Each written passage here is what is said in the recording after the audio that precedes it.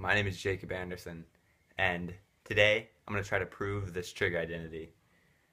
And yeah, let's do it.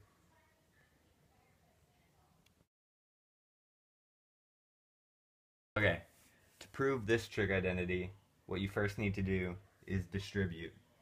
So when you do that, secant x times secant x turns into secant squared x, and then secant x times cosine of x turns into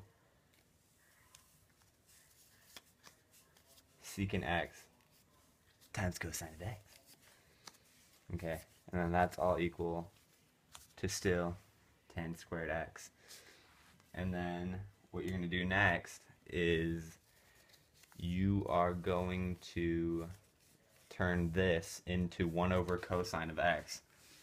So it's going to be secant x squared minus 1 over cosine of x times cosine of x equals tan squared of x. And you're going to do this because this times this equals 1. So, yeah.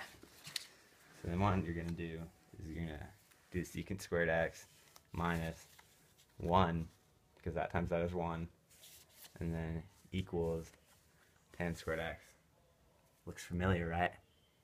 It's got the big 10. It's number 10. Okay? So then what you're going to do is you're going to add this one to this side, and it's going to turn into secant squared x equals tan squared x plus 1. I just proved that.